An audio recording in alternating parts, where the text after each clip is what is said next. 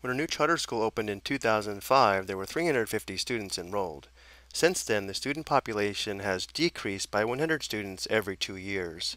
We're asked to write a formula for the function n of t, which will be a linear function representing the number of students attending this charter school t years after 2005. So notice how the starting year is 2005. The general form of a linear function is f of x equals mx plus b if we have a function of x where m is equal to the slope, which represents the constant rate of change, which also equals the change in output divided by the change in input, and b is equal to the vertical intercept, and for application problems, b is equal to the initial amount or starting amount. It would also be the ordered pair 0, b. So because we're looking for a linear function n of t, notice how the input variable is t, not x, and therefore our linear function will be in the form n of t equals mt plus b. Again, the input variable is t, not x. So in order to find our linear function, we need to find the slope m and the vertical intercept b.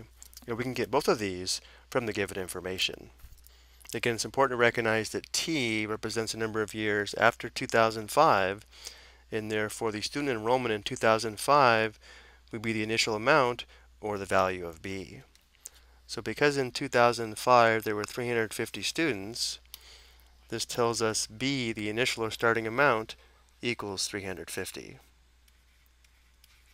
This also tells us the ordered pair 0, 350 would satisfy our linear function. And now let's talk about the slope. In general, the slope is equal to the change in output divided by the change in input, but in this situation, the slope would be equal to the change in enrollment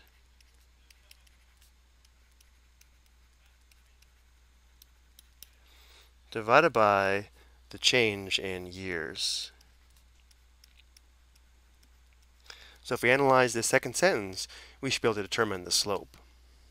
We're told that the student population has decreased by 100 every 2 years. And therefore the slope m must be equal to, well, the change in enrollment would be negative 100 because the enrollment is decreasing by 100. So we'd have negative 100 divided by the change in years, we're told, is every 2 years. So the change in years is 2.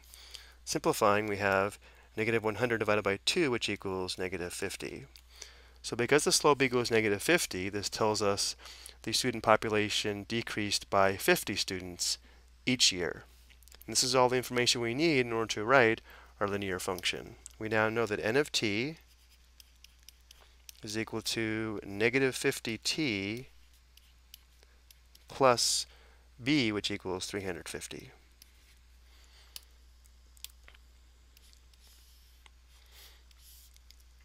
And just to verify this, notice how if we determine the function value n of 0, which should be the starting enrollment of 350, we'd have negative 50 times 0 plus 350, which does equal 350.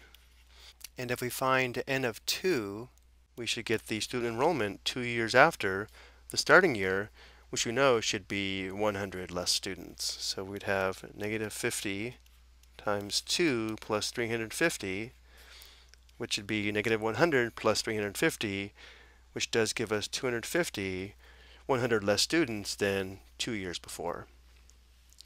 I hope you found this helpful.